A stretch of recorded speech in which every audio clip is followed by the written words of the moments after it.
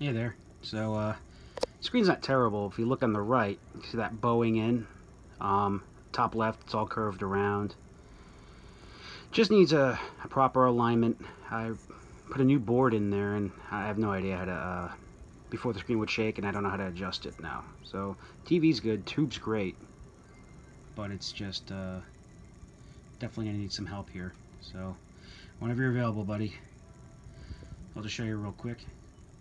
See my reflection? You see the top left, there's a little discoloration there. Look on the right, it's curved in. It's not terrible, but it drives me nuts, you know?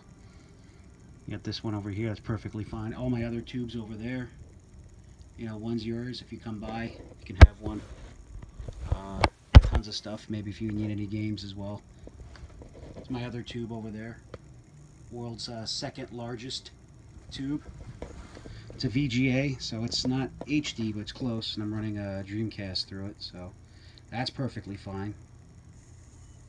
And the MVS over here, that's perfectly fine. It's just this, when I look at this, it just drives me nuts.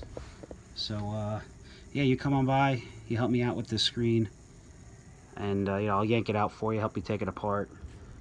I'll hook you up with one of my mini monitors. Top one's black and white, and you can have that one if you want, but I was going to give you one of these color ones down here, because I don't need them all.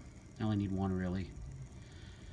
Alright, man, hope to see you soon, or hear from you. I know you're a busy dude, but there's nobody I know of that does this anymore, so, you know, hook me up, huh?